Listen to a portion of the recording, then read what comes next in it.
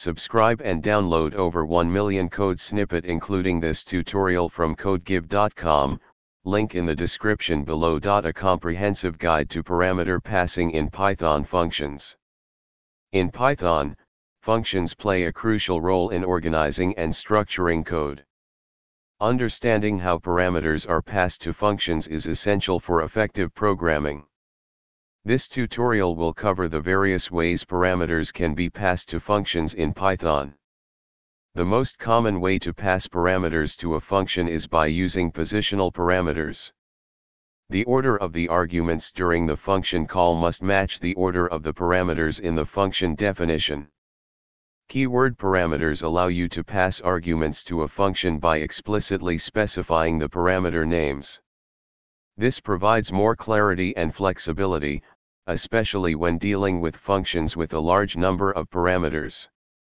Default parameters enable you to assign default values to parameters in the function definition. If a value is not provided during the function call, the default value is used. Python allows the use of variable length parameter lists to handle a variable number of arguments.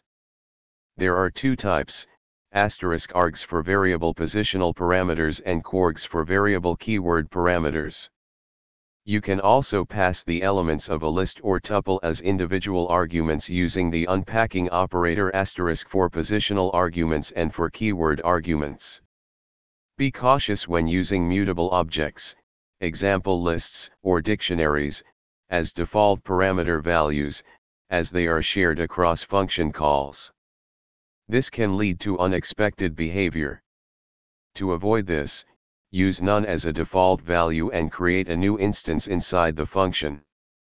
Understanding the various ways of parameter passing in Python functions is crucial for writing clear, flexible, and maintainable code. Whether using positional, keyword, default, variable length, or unpacking techniques, choose the method that best fits your specific requirements. ChatGPT